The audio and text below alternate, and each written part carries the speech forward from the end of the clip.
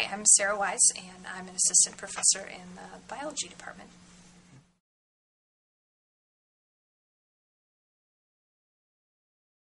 Well, classroom-based assessment for me is all about making it clear whether or not students have achieved the learning objectives that I've set for them. So this for me takes place in two contexts. One is in the classroom, and that is more summative assessment, which is focused on me gauging student progress towards the objectives. So this might look like me asking questions in class. It might look like me using a clicker system, which is something that I use a lot in the classroom, to ask a question of the students and check in with their understanding. How are they doing with a particular content area or topic? I'll ask them a question, and then by them being able to click in with their clicker, I can very easily get a distribution of the class and see how well they're tracking in terms of their understanding. If most of the students are converging on the correct answer, then I am getting insight into the fact that they're actually understanding the content. If their answers are dispersed across the board and they're widespread and they're maybe not converging on the answer I would have predicted, then I give them an opportunity to talk with someone sitting around them. Often I'll use cooperative groups in this context, and they'll have a chance to talk through their thinking, and then after a few minutes I'll give them an opportunity to click back in. And at that point I can see how the impact of the conversation influenced their thinking, and then we still might have to unpack that a little bit more as a class as I ask them to explain why they chose their answer, which really gets at my understanding of where they're at in their thinking. So it helps me to understand them and their progress on the objectives. The other aspect of assessment that I use is the more formal assessments, the things we would call a test or a quiz or a lab report, to give me an understanding of student performance on these objectives. So I will look at their performance in terms of their score. I might look at, if it's an oral presentation, their fluidity using biology terminology, things that kind of give me an opportunity to collect data about how well students are achieving their objectives.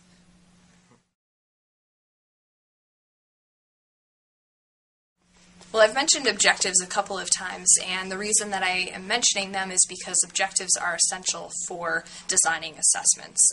In order to have an assessment at all, I need to know what I'm going to assess, and that is where the objective comes in. So if I don't have clearly stated and measurable objectives, then I don't have any reason to assess.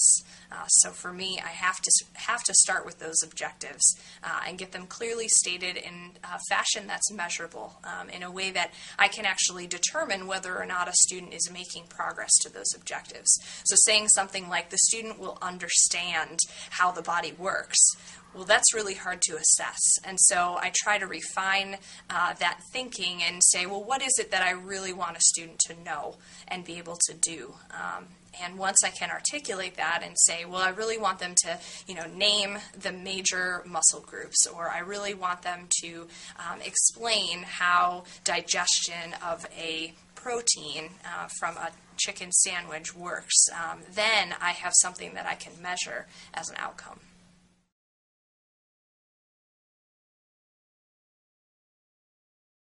Well, Bloom's taxonomy is a framework that was developed in the 1950s by Benjamin Bloom and his colleagues, and they designed this as a way for test writers to communicate in a similar language about the kinds of assessment questions that they're asking on their assessments.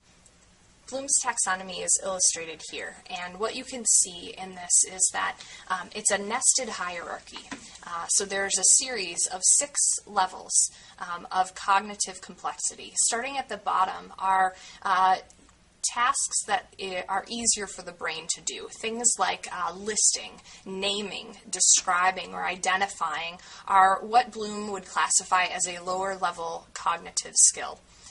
As you progress up the hierarchy, you increasingly become more cognitively challenging for the students. So asking a student to evaluate something or interpret something or to generate a hypothesis is a much more cognitively challenging task for the student than it is for them to list, describe, or identify something.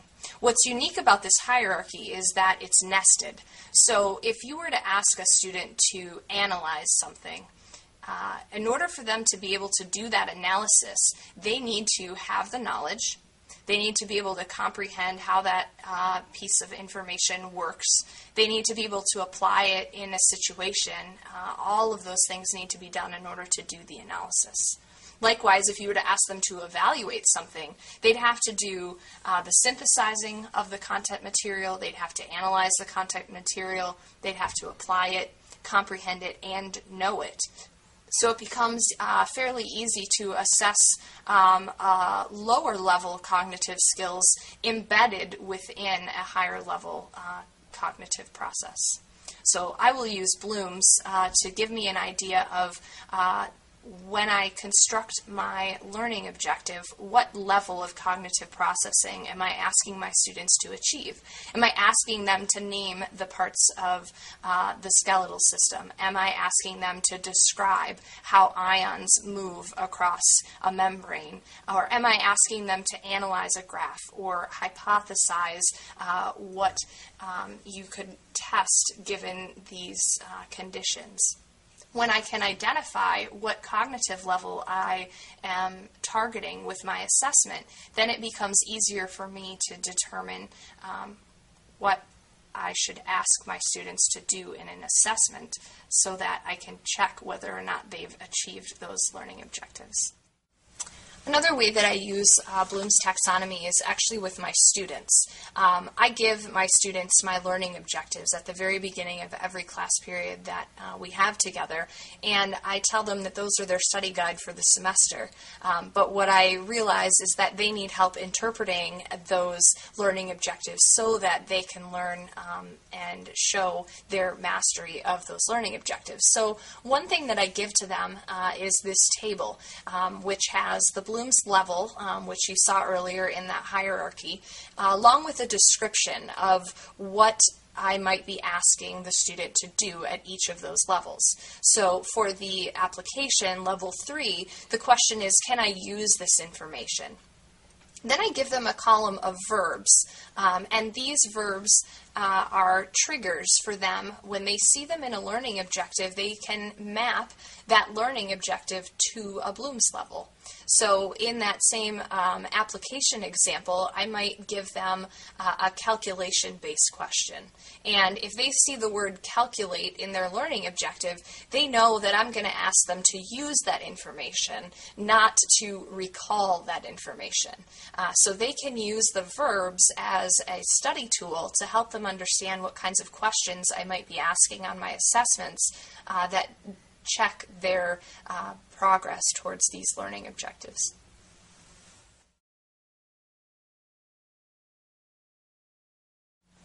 So when I am designing a course, the first thing I need to do is establish my course learning objectives. And these are the big, broad outcomes that I want students to achieve by the time they finish the course.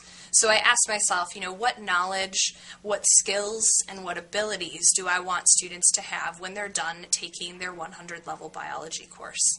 And to do that, I go to a couple of different sources.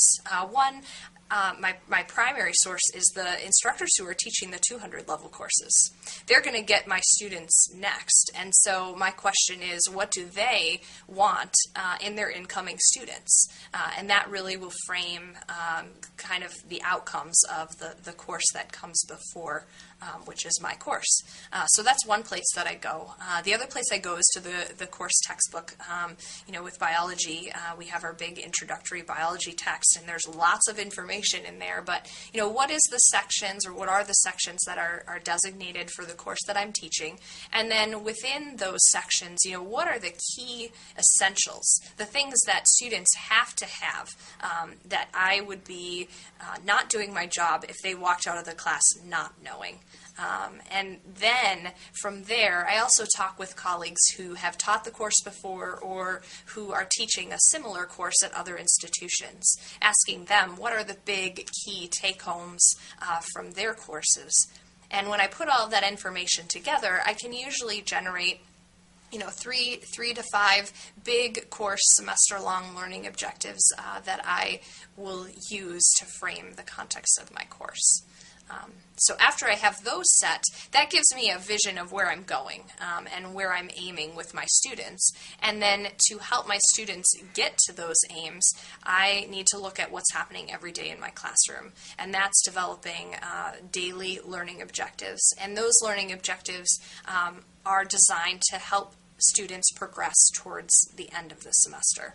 And so when I sit down and I look at those end of the semester goals, I look at how I can schedule and work each day to help students meet those objectives. And so I will often think about an end of the course objective and then work backwards to think what are the steps in between that students need to have and how can I put those into my schedule and establish those daily learning objectives that will help students progress to the course level objectives.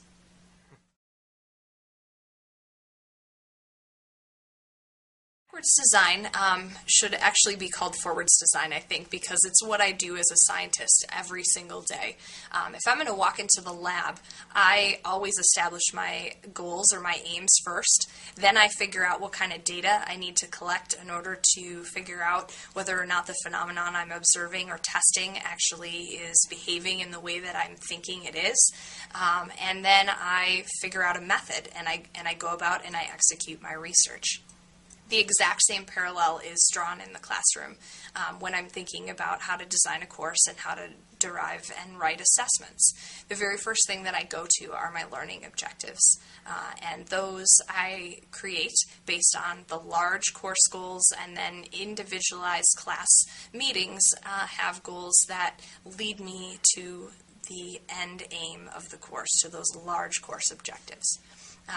When I start developing my objectives, Bloom's taxonomy comes in very helpful to me in developing that process. And I'm going to establish those learning objectives and link them to a Bloom's level. I actually term it blooming my objectives because I'm going to go through each one and assign it. Is this a level 2? Is this a level 3? Is this a level 1? Is this a level 6? And once I know that, then I can target the next step in the backwards design process, which is designing the assessments. So I clearly state what my learning objectives are for my students. I assign them a Bloom's level, and then I need to think about what kinds of data I could collect from my students that would give me insight into whether or not they've achieved those objectives. So I start writing every assessment that I do with a list of the objectives right in front of me. I'm asking my students to make a model of the digestive system. Then I'm going to assess them at a similar level and on similar content in my assessment. Making a model falls under level 5 of Bloom's, which is a synthesis question. It makes them pull together all of these pieces and integrate it into a whole. And so what I would then do on the assessment is think about a level 5 assessment question that I could ask them about the digestive system.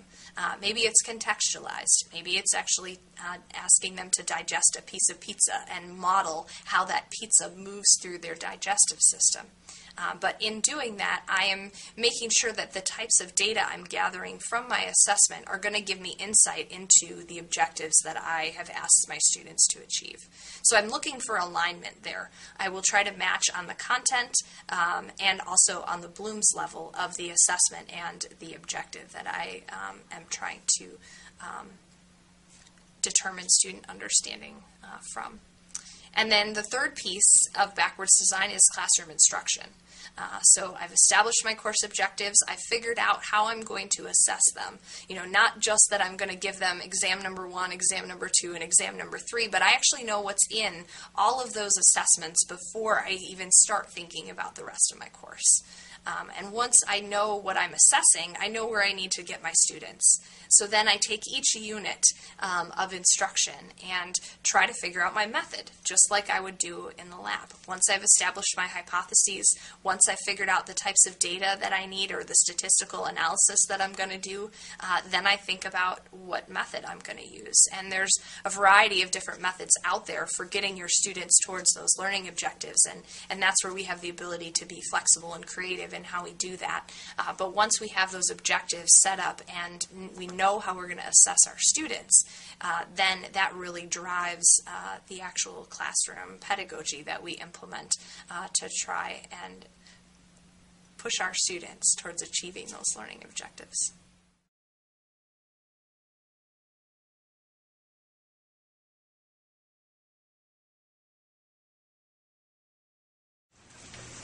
How about one on pain intensity? Why do we feel pain?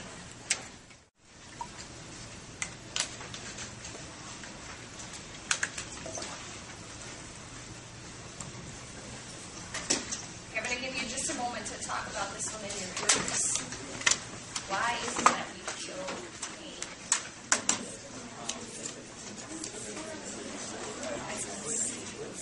Or no, I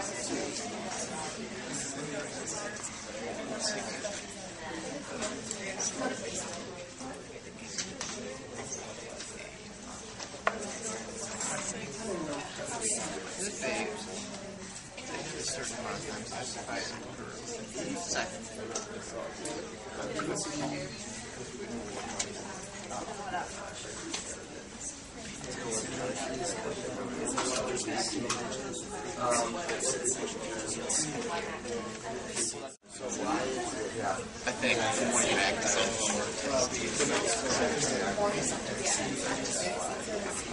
converged on option C. So the Minook's outcome. Why did you guys pick C? I'm guessing you did.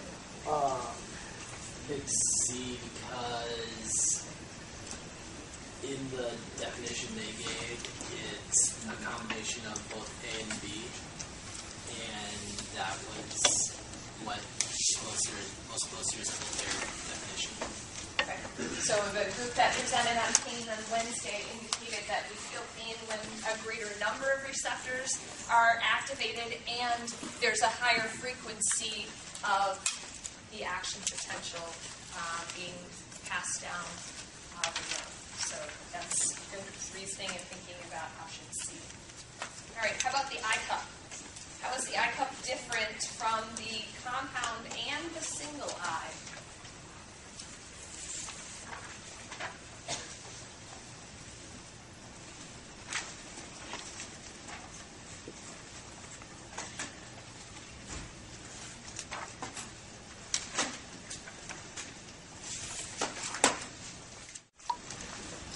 Okay, I'm also going to give you a minute to talk through this one.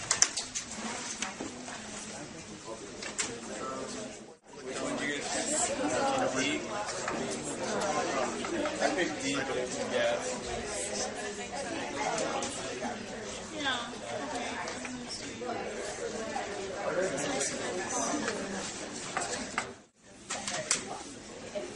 Okay, so we had more individuals converging on B at this time. Let's actually hear from the I-Cup group. Why is it that B is not true? Well, it's true that the I-cups can. B is true. I-cups are unique in that they detect light versus dark. They can give the organism the ability to move to the light or away from that light. But other eyes can tell us where light is as well. We as humans have the ability to detect where light is coming from in our environment as well. So it's not unique in that respect. All right, another question about the eye. You found an eye from an unknown organism, and you discovered that it has mostly rods. This organism most likely lives in... Contrast the modes of stimulus response that plants and animals use by the time that we're done today. So plants face unique environmental situations because they have roots. Animals are fortunate. If they sense something in their environment that they don't like, they're going to be able to move. They can get up and leave. and walk away from that stimulus in many cases, or run away from that stimulus if they need to. But since plants are rooted into the ground, their sensory response systems are actually quite fantastic because they can't move in the face of danger in their environment. So I would like you to start off brainstorming a list of plant stimulus. So what are different things in the plant environment that they need to be aware of and possibly respond to?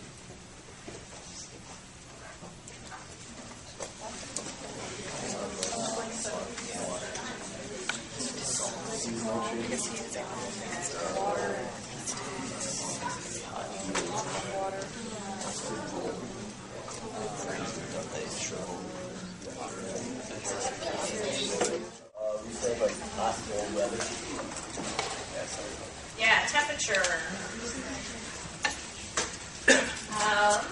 Magical unicorns. Screams based on their seasonal changes. Okay, seasonal changes can include temperature changes. What else can they include? Day length. Others in seasonal changes? Yeah, weather, specifically.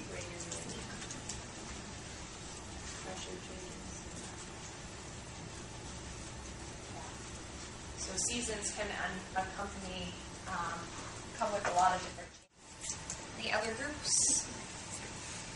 Joey? We put predators. Certainly. Got to be able to detect that predator and do something to counter it. Otherwise, you're going to be eaten pretty quickly. We also put pollinators. Okay. Certainly. Respond to, and these can be categorized in this figure. This is actually from your text. I think you guys got a handful of these. What we didn't spend a lot of time brainstorming about was the internal responses.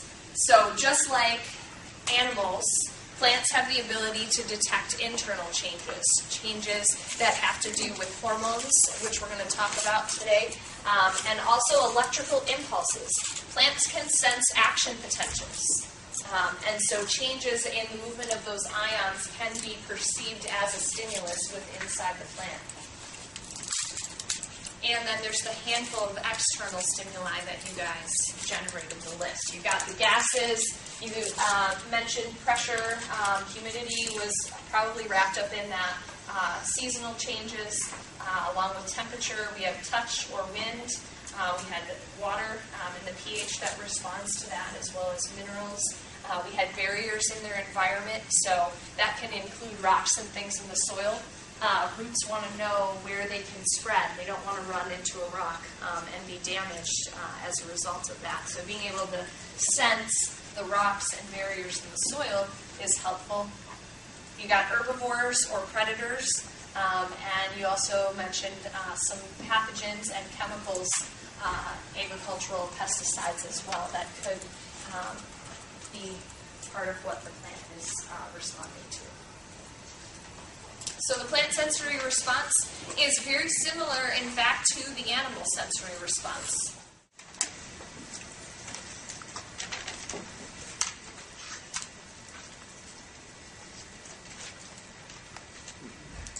Okay, so most of you were saying option D, but we had a handful of students in other different options.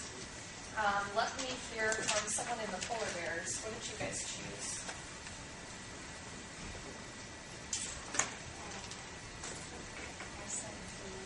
Okay.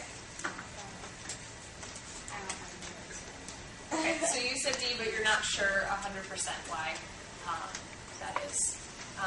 Anyone from, Joy, go ahead. I put D, because when I think about an action potential, it's like sending all the signals back to their brain.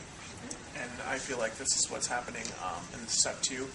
It's transducing the signal, and it's communicating to the rest of the cells. I feel like it's going back to the nucleus.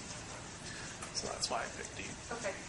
So the rationale there for the action potential was the action potential takes the external stimulus and moves it all the way into the central nervous system.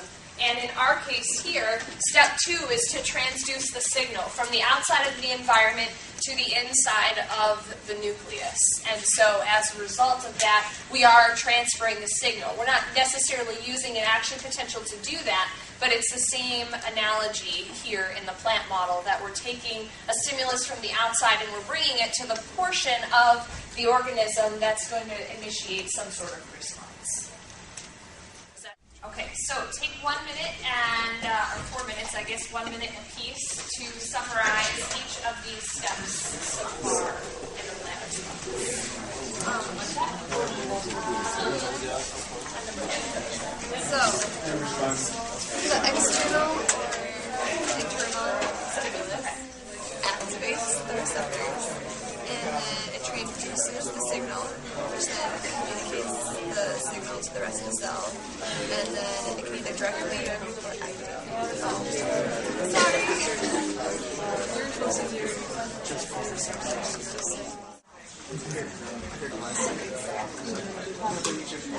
Okay, so we're going to compare and contrast our plant and animal stimulus responses now. There are things that are unique to the plant, there are things that are unique to the animal, and then there are things that go in the center, that both plants and animals do. So I'd ask you to work through this Venn diagram in your groups, and then we'll report out what are the similarities, what are the differences between plant and animals, and their response to stimulus in their environment.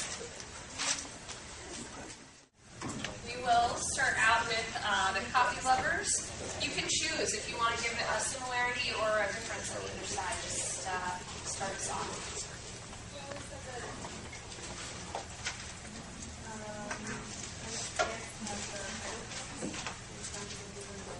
Okay.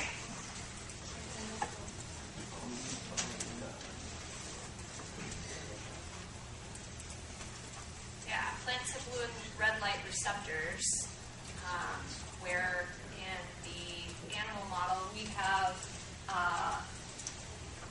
photoreceptors, but those are not specific in this case. Our cones do detect color, and we do have cones for red and blue and green perception, but we also can integrate all of those into one response. Well, one of the first strategies that you saw in the classroom was a review sequence of clicker questions. I use those for a variety of reasons. One is I'm checking in with student knowledge on the concepts. Basic low-level blooms, knowledge and comprehension, level 1 and level 2. I can really easily assess through a series of clicker questions. They are derived from the class meeting that we had beforehand, and it's my way to check in and say, okay, are they following with the content? Where are they in their understanding? And are there any kind of areas that are cloudy or gray that we need to go back and revisit? And you saw that during the example, that sometimes the students converged right away on the right answer. And in those cases, that gave me a clear indication that they knew what was going on, they were comfortable with the material, and they were ready to move in a different direction. And then there were other cases where the class was split, maybe between 2 answers or maybe between 2 or 3 answers. And in those instances, I knew that we needed to spend a little bit more time revisiting those concepts. So what I asked the students to do at that point was to talk with their group members. And then when they do that, they had an opportunity to hear someone else's explanation, they had an opportunity to ask questions, and they had a chance to look back at their notes. And all of those things then were able to help them come to a more concrete answer. And as they did that, I was moving around the classroom and listening into their conversations. And also, when I walk by them, they're more likely to ask me a question. And so the student groups would stop me and say, hey, this doesn't make sense. And that gave me a great opportunity to work with students, even in a large class setting on a one-on-one basis. After they had some time to talk, I would ask them to re-click in their responses. And in doing that, then you could really see a shift in student responses, mostly to converging on the right answer. Sometimes it happens where they converge on the wrong answer, and we can unpack that as well. But I like then, once the majority of the class has converged on the right answer, I just call out on a group, and you saw me do that, and ask for a person to respond from group A that is going to tell me the reason why they chose that answer. So not that they just saw the highest bar was option choice D when they looked at the clicker graph, but they could really explain their understanding of why that was the right answer. So that was kind of the first review that I do at the beginning of class. Just helpful for me to make sure that they're processing and helping to get the students engaged. The feedback is they really like taking those few minutes at the beginning of class to review the prior course material. After that, I give them the learning objectives so that they have a roadmap of where we're going and they know what kinds of things they'll be doing during class based on the Bloom's level of those learning objectives. And I had 4 that I gave them that spanned all the way from Bloom's level 1 to Bloom's level 5 that we would be going through during the course of that class. Then I like to assess their incoming knowledge. And what I asked them to do was brainstorm a list of stimulus in a plant's environment that the plant might need to respond to. I have an understanding of where they're coming from just based on prior content that we've gone through during class and the responses that students have given throughout that class discussion. But what I don't know very well is what they're coming into the classroom with. What other knowledge and plants do they have? What is their background in that? And so I just ask them in their groups to put their heads together and generate a list for me of stimulus that they've heard of that plants respond to. And then they all know that the protocol in our classroom is that each group is going to be called on and that a particular person is going to need to respond from that group. And that's one way that I encourage accountability within these discussion times. I don't just allow them to talk and then don't follow up on that. That way they know that yeah, I am going to call on them, and it might be their time to talk, and they need to be ready and accountable for the material that they have just discussed. So then we make a list on the board, and you saw that using the strategy in the classroom, and that tells me right away, okay, yep, these guys have a really great understanding of different types of environmental stimulus that the plants are going to need to respond to, and that then we can progress from there. The next thing that you saw was a short lecture clip in the video. I did about a 10-minute lecture portion on the main bulk of the content from the day, and then following and interspersed within that lecture were a few checks for understanding with the clickers again. And those were, again, just assessing basic level 1 and level 2 blooms, but getting information for me rapidly on the spot. Are the students tracking with this material? Is the pace okay? Are they answering in a way that their body language and other head nods and questions in class is indicating to me that they're actually on track with this information? And then after those clicker questions, the thing that I have tried this semester with this particular group of students that you saw is a 4-minute summary. So at the end of each little mini lecture segment, or even at the end of the whole class, I'll have a slide that is a 4-minute summary. And what that does is articulate for each person in the group what they need to summarize to the rest of their group. So person number 1 might need to summarize what some of the environmental stimuli were and how that basic response pattern would work. Others in the group would have a different task, and each person would take about a minute to summarize that within their small groups. And then as they do that, again, I'm walking around and I'm asking and listening into their conversations to see if they have any questions and kind of where they might need help in that context. And then depending on the class, depending on how things have gone so far, I may ask each group to actually summarize their part to the whole class. So I might call out on group number 2 and ask them to say, okay, well, person number 2, would you summarize that to the class? Just as another way of reviewing. And if I do that, often another group, person number 2, will jump in and say, oh, but you forgot about this, or this is also important. And that is a really solid group review, and also helps me to see what they're taking away from lecture. What do they think is important after we've had this little snippet of content? Not necessarily what I think is important, but hearing it from them and what they're taking away from it is really insightful for me. Then I asked them to compare and contrast the knowledge that they had now about plants to the knowledge that we had done earlier about animals. We were working on the nervous response systems in animals and comparing that to the sensory responses in plants. So I asked them to make a Venn diagram to compare and contrast those two models that we had been working with. And I asked them to write that down as they're working in groups. And I did that for a couple of reasons. It helps them to have something concrete in their notes to go back to. And I also like to have a visual on their paper when I walk by their groups, because I can very easily then see what they're thinking and where they're going with the knowledge that they're putting together. So that was another strategy that you saw in the video. And what you didn't get to see in the video was what I did in the following class, which was addressing the final learning objective, which was to make a model of plant response to the stimulus. So we came back and had a few review clicker questions, finished up a couple of things related to plant stimulus responses, and then the kind of culmination of that unit of instruction was a more formal assessment in the context of making this model that shows how a plant responds to something like gravity or to sunlight. And the students worked together in their groups to do that, to construct this model.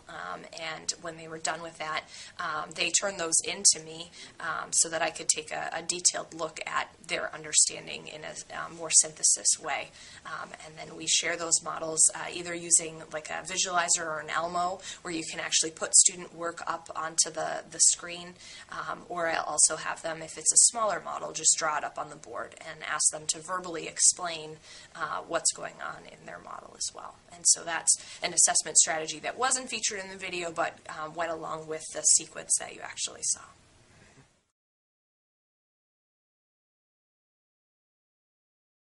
So traditional assessments are things that most of us do all the time. They're quizzes, they're exams, they're homework assignments, or in some cases, I might even call a lab report a traditional assessment in science, because that's something that we do very regularly.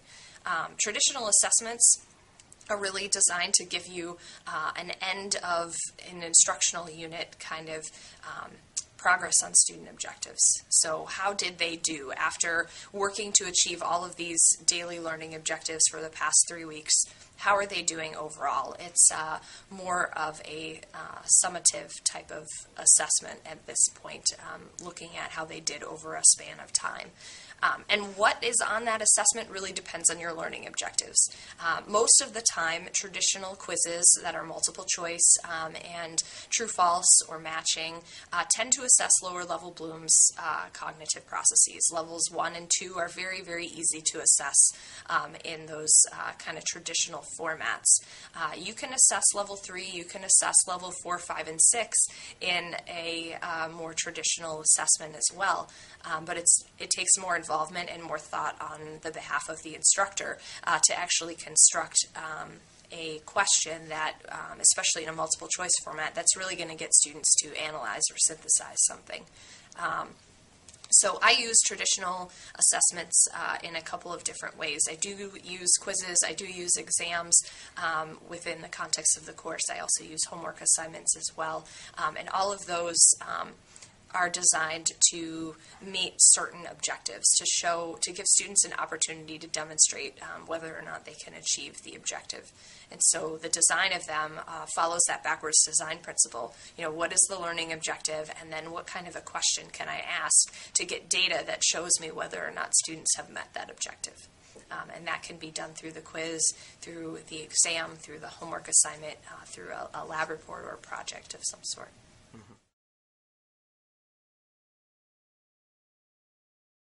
The other type of assessment that can be used is a performance-based assessment. And again, what you assess with a performance assessment really depends on your stated learning objectives. A performance assessment can be used to assess a low-level Bloom's question. You can sit down and have an oral exam with a student, which is performance-based. It's them not necessarily writing a response, but actually communicating in a way to you. But you could still be checking for basic knowledge and basic comprehension within that context. You could also assess all the way up to a level 5 or a level 6, and typically a performance assessment does better with these higher level cognitive processing skills, because it gives students an ability to really analyze or really evaluate something and construct a response and put the pieces together. So things that might fall into this category would be constructing a model, doing a large review project, looking at, say, an argument in a scientific paper and kind of pulling that argument apart and seeing if it's valid. That would be an evaluation kind of a question, or evaluating a claim. You could also look at a lab report or a lab practical as a demonstration of skills. That would be performance-based in science to actually try and get at student performance in that particular context. So the creation of a performance assessment, again, goes back to the learning objective. If my learning objective for my student is to analyze some data, then their performance assessment is actually going to be the student given a data set and ask them to maybe run statistical tests on those data, and then make a conclusion, kind of interpret that data set and use that information to construct a response. That response could be shared in a variety of different ways. It could be a written response. I've also used what's called a data blitz as a way for students to demonstrate their understanding of an analysis level question, where they have a data set. Sometimes it's a data set that they've actually collected on their own and had to make sense of, but then they prepare one slide with just their data, and they put it up, and they have about a 2-minute time slot where they walk through what they did to their data to get the results, and then they share what their results mean. And that's a real fast way to go through the class and check in with student processing of a higher level content or cognitive processing level. So that's one example of something that I've used in the context of the class. I also use models a lot. That's something that I found, especially in ecology, really helps students to put things together. It forces them to come up with what are the relevant components in this system and how do those components fit together. And the language that a student uses to connect one structure to another structure within the context of a model gives me insight into their processing. If they use the word photosynthesis and they can explain what that means when linking the sun to the plant, that is giving me an indication that they're processing and starting to use some of the vocabulary of the field. If they're using the sun and plants and connecting it by absorbed, well, then I get a whole nother level of insight into what students are processing. And so asking them to create something that is completely independent and asking them to pull a lot of the content together and create something new gives me a lot of insight into their thinking, and oftentimes a lot more than them just choosing a correct answer from a multiple choice kind of context. So that's one of the reasons I might use a performance assessment.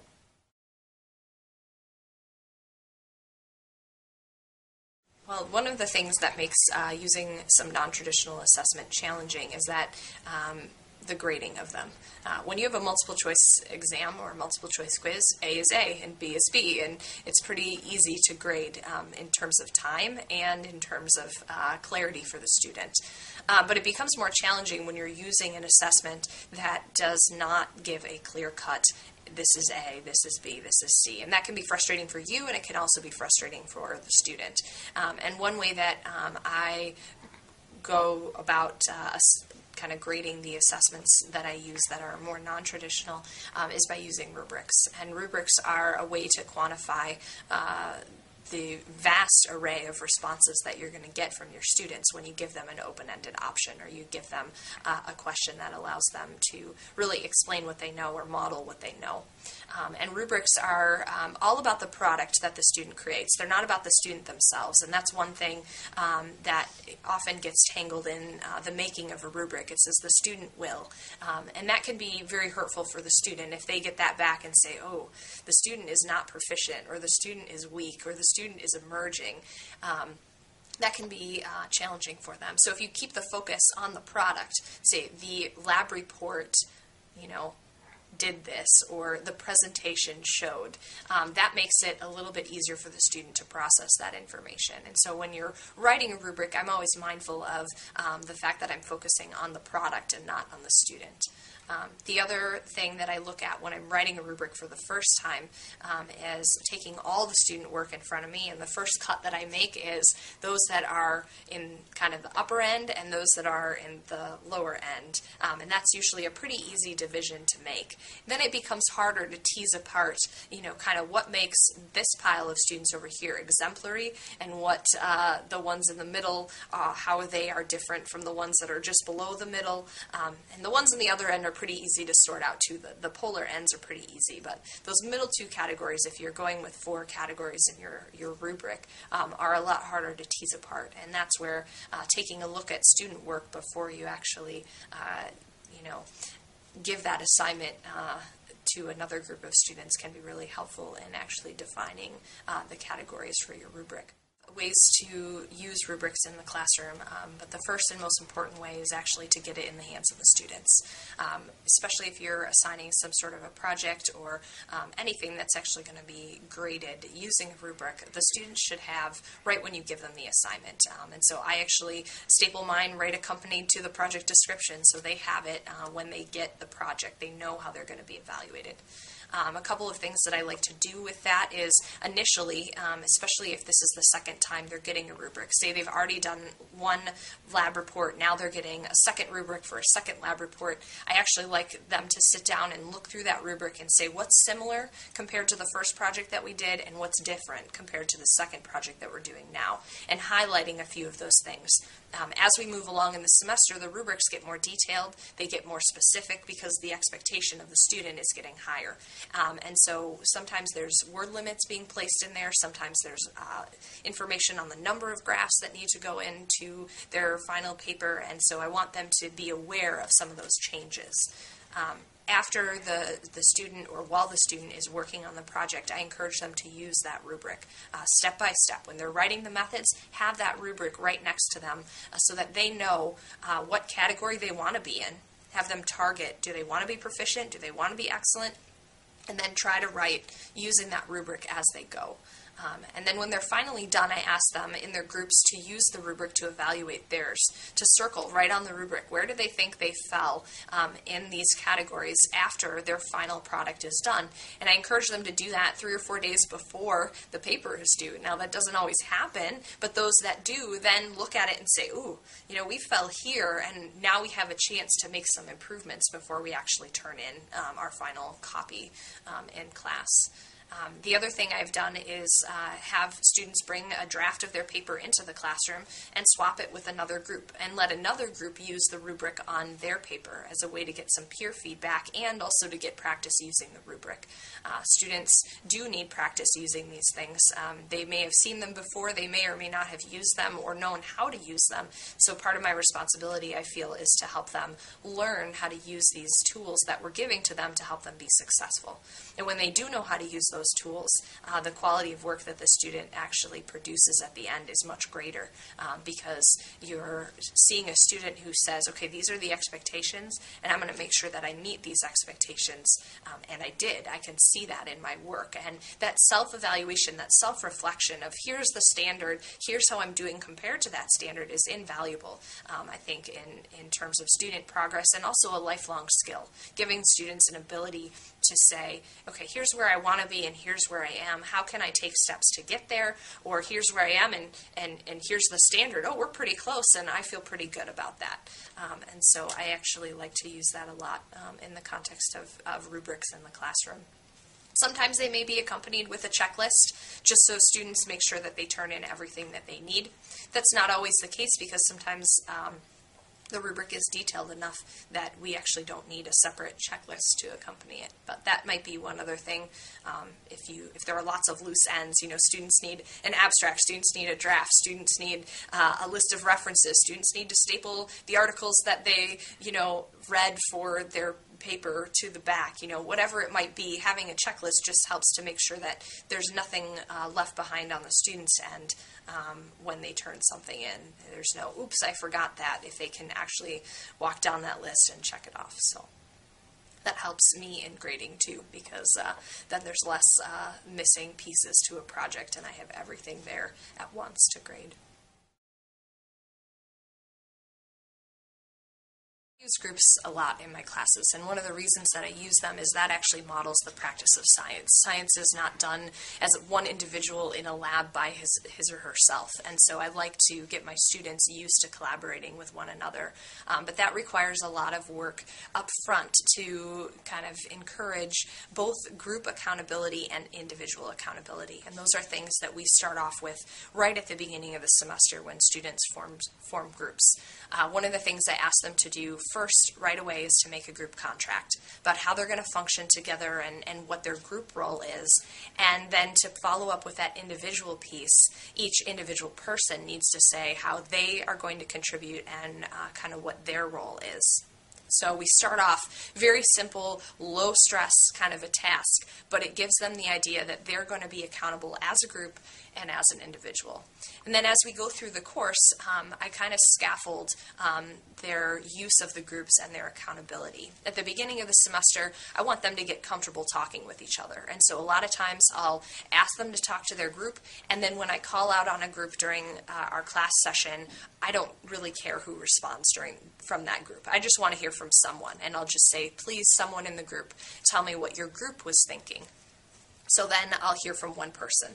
And over about a course of 3 weeks, we'll rotate through the groups many times, hearing from them. And typically what I notice at that point is 1 or 2 people are comfortable responding for the group. So I know that 1 or 2 people are vocal and able to share their understanding. But now I'm at the point where I'm ready to push the groups a little bit further. And at that point, each person in the group assumes a number or a color or a letter. And what I have done, I've taken 2 different approaches. One is I'll put a letter, if I have person A, B, C, and D within a group, I'll put that letter up on the board when I get into the classroom. And they know that day, whichever group I call on, person B is going to be the one who has to talk today. And then this semester I'm trying something a little bit different. I have assigned all the groups A, B, C, and D, and then I'll ask them to float through that order on their own. So the first time I call on one of the groups, person A is going to respond. And the next time I call on that same group, person B is going to respond. That actually is working better in a small class because of the quickness with which I rotate through calling on the groups that I have in my classroom. And so that then forces that person to be ready to respond to a particular question. And they know that they're going to be accountable for it. I've had some instances when I taught larger classes where I'd actually put the group that's going to be responsible for reporting on my slide. If I gave them a question that they were going to discuss, I would say, this group, the name of that group, the Fantastic Four or something, then they're going to be responsible for sharing that piece of information.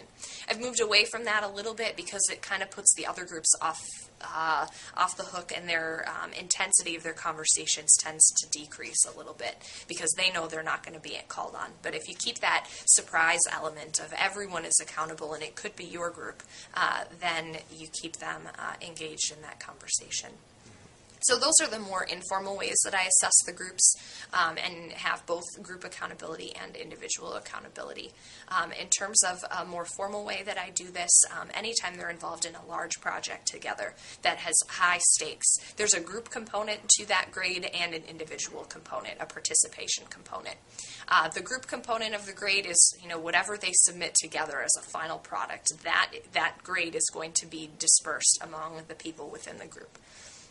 I can see from their work in lab and their work in class who's really pulling the group and who's maybe lagging behind within that group. So I have an idea of what's going on in those groups, but I actually like to get feedback from the students about that as well. So I give them what's called a group effort analysis form. And the students each get one of these. It's a homework assignment, so it's not done sitting right next to their group members. And I ask them to rate themselves and their group members in both a qualitative way, what kind of work did they do, and a quantitative way, how much of the work did they do, or what percentage of effort did they put in. Then I take all of those sheets, and pretty quickly a pattern can emerge if you look at all 4 people in the group and their responses all together. And a lot of times that matches up with what I've been seeing in class, and in some cases it doesn't. And if it doesn't, then I'll often sit down with the group and kind of talk through, what's going on in terms of group dynamics and how did they work together on this project if there's a large discrepancy in their responses. And then those points are what I will assign. I don't have the students grade each other. They're just giving me feedback on how they're working together. And then that goes into the individual component of the grade. The other thing I do with, say, a large lab report that students are writing is each person in the group needs to be accountable for everything in that paper. So if their name is on the front, I should be able to walk up to them and ask them to explain how they did the statistics or why they used this source in the discussion. And I found that when I do that, when I actually follow up with that, when I walk up to a student and say, hey, can you explain to me how you got these data?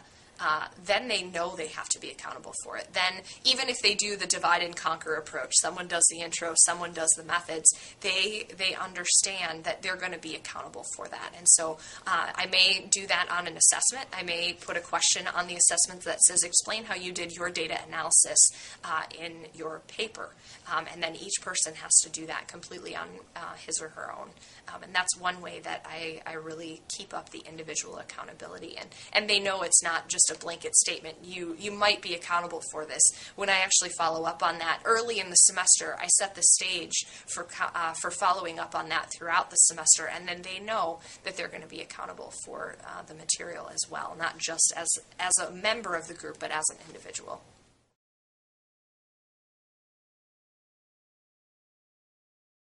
Well, validity is one of those terms that you hear thrown around a lot with assessment, but validity is really all about if I know that my objective says X, does my assessment actually assess that objective?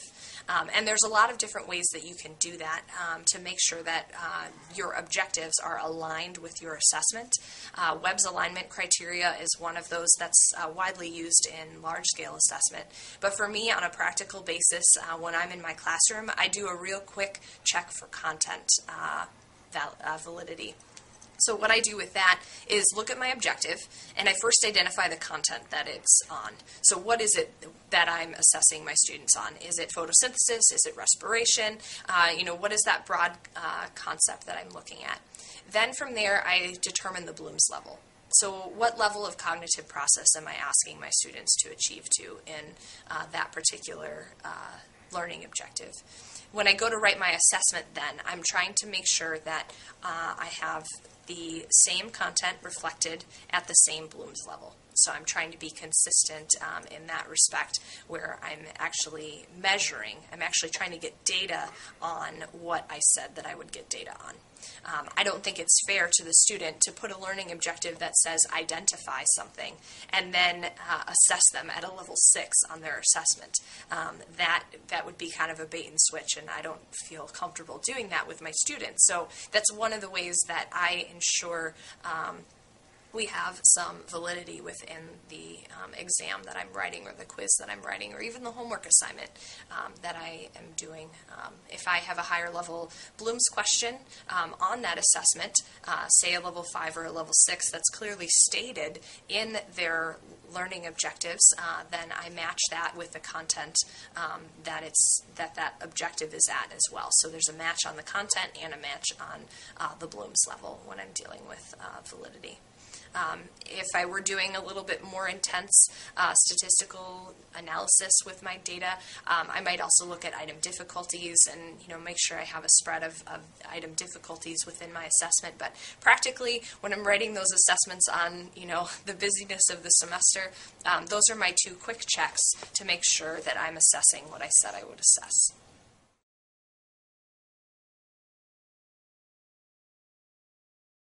Well, reliability has to deal with consistency, and it's this idea that are my results actually reliable from an assessment? So one of the real quick kind of basic ways I explain that is, are the students who are doing well in my class every day, that are demonstrating good scores on clicker responses, stating that they understand the content when I'm asking them to explain it, are they the ones that are also doing well on the assessment? Is there consistency in their performance? If they're not, then my instrument that I'm using to assess them is probably faulty in some way, because it's not actually reliable. It's not giving me a consistent result, and that means I need to look at those data. So what I do to do reliability during the course of the semester is, first I will write up the assessment, and then I actually give it to one of my TAs to take. I say, here, I need you to take this. They've been through my course. They did well in my course because they're a TA for me. And so if they can take that assessment and they do well on the questions that I would expect them to do well on, and that gives me a first-line pass of reliability. If they don't, or if I get an answer that, whoa, I wasn't expecting this response, it gives me a chance to go back and revise that before I give it to my students. There's no other way to pilot test items like you would on a large assessment during the course of the semester, so that's how I kind of take a first pass at that. And then when I get my data after the students take their exam, I actually put it into an Excel spreadsheet by student, and then each question I put down the number of points that they earn. And then I run simple descriptive statistics on each item. I look at the mean, I look at the standard deviation, I look at the standard error, and I'm trying to look at the items, and then I flag the ones that have extremely high variation, or the ones where, okay, my top students did not do well on this item, and that causes me to look at the reliability of that item, and it helps me to refine my assessment over time to make them become more reliable. The thing I've done too that has helped me maybe more than any single thing, if I'm using a multiple choice test, for example, I allow students to put written arguments in on items that they missed. And in fact, I encourage them to do that, and then I tell them I do go through all of them. I look to see if you have written arguments, if they can make a good case for it, and I'd say a third of the time they do. I mean, I give them credit for it. Yep. If they don't, I tell them why, that kind of thing.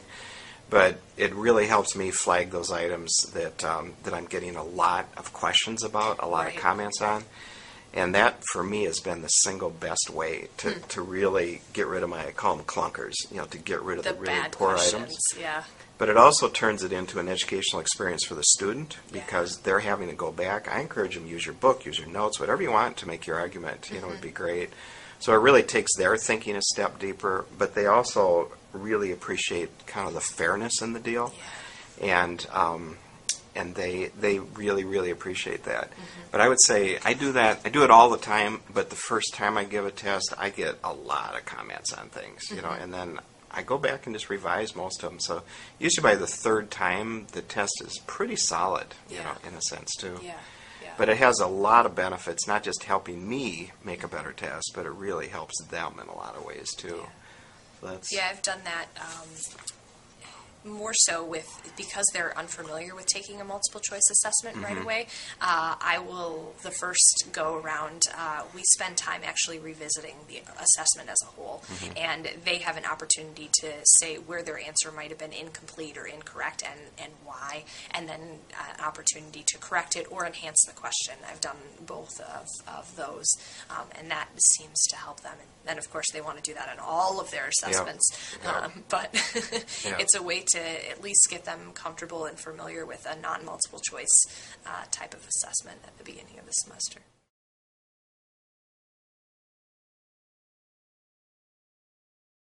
The best thing that I can share about assessment is have really clear, measurable learning objectives. To start there, to have those clearly defined so that when you say, okay, it's test time, I need to write an assessment, you have a place to go. You have a blueprint for your assessment right there in front of you. And by having them be measurable, not something like the student will understand, but something that's very, very concrete and measurable, the student will be able to calculate rate. And the student will be able to graph complex data using a logarithmic scale or something along those lines. Those are measurable, and those are something that give you a way to actually write your assessment. So start there. Really clearly establish those learning objectives. And then from there, look at the Bloom's level. Really simple and easy to do. Just I call it blooming. Just bloom those assessment or those objectives. Assign each of them that Bloom level, and then you have an idea not only of the content, but you have an idea of what kind of question you're going to ask them.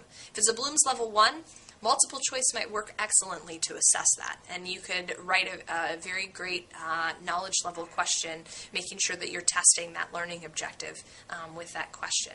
If it's a level 4 application or some sort of an analysis level, then you're going to need to think outside of the box potentially. You could give students a data set and ask them to explain it, or something else along those lines. Maybe give them a novel case. If we've been working with a particular organism in a particular habitat in class, I might switch up the organism and switch up the habitat and ask them to apply what they've learned in the class to a novel content area and a novel habitat. And so I'll tend to think just a little bit outside of the box in terms of the questions that I could ask them. So those are kind of my big 3, establish your clear learning objectives, think about the Bloom's level of your assessment, and then think outside of the box. Assessment doesn't have to be paper pencil. Assessment doesn't have to be multiple choice or fill in the blank or, matching. It can be more than that. And your students will maybe be a little taken aback by that at the initial assessment opportunity, but they're going to grow along with you in that process of really trying to figure out the best way to measure your students' understanding of those learning objectives.